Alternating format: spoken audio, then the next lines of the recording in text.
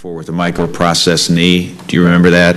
I've had the opportunity over in the Rayburn building to see some amazing advancements in upper extremity technology with neuromotor-driven prosthetic devices.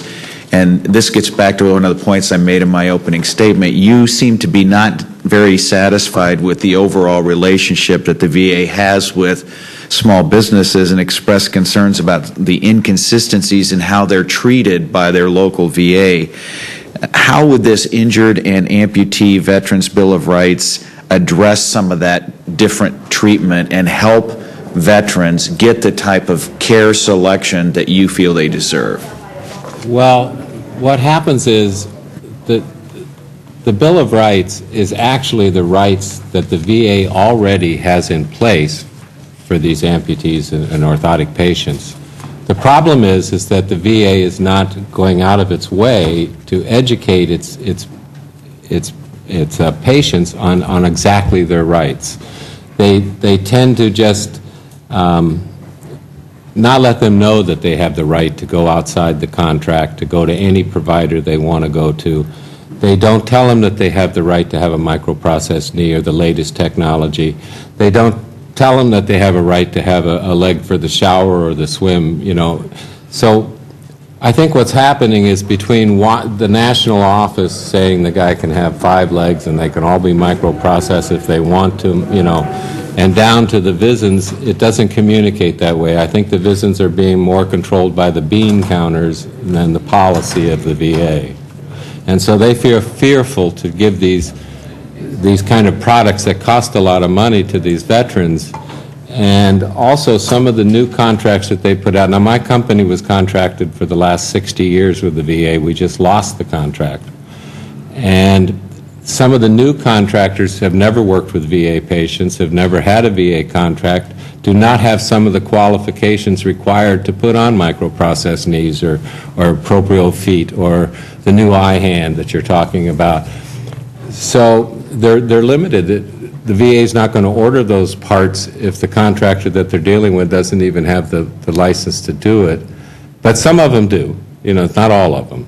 But it's just that I think that the VISNs are just not giving the patient their rights. If the patient knows his rights, he'll be able to, get done what he needs done.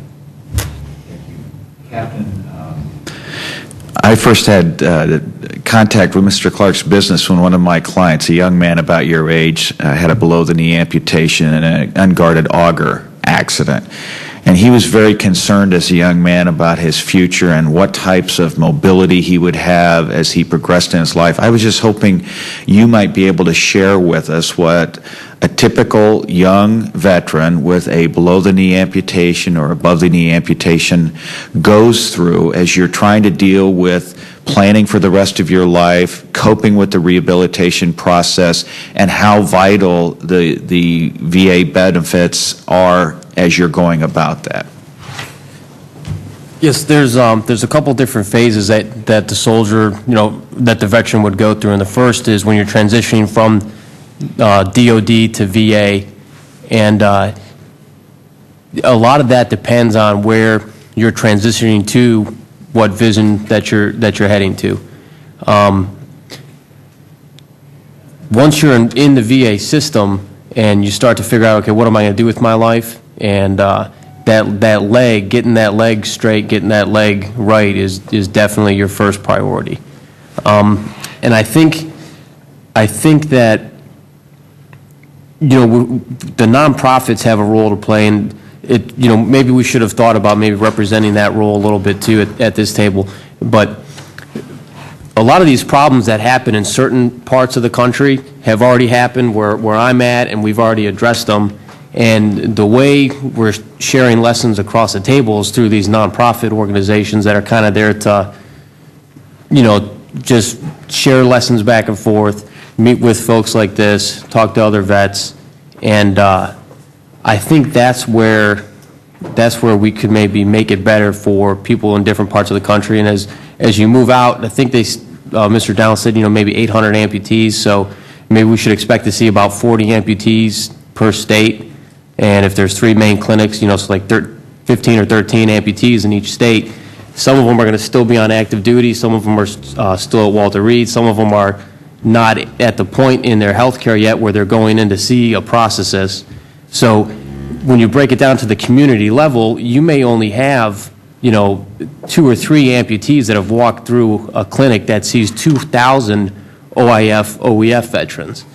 And it's important to educate the patients, but we also need to be educating the folks that we're entrusting to kind of guide the patients through their care. And if you're going to see 2,000 vets, if I was a case manager, I'd be worried first about PTSD, because you're going to have a larger portion of that pile have issues with that than you are going to have amputees. And getting the information to these folks about what programs are available for the amputees is where I think maybe the issue is. As far as the capabilities, as you go up your leg, as long as you have your knee, you're fine. You can do anything, sky's the limit.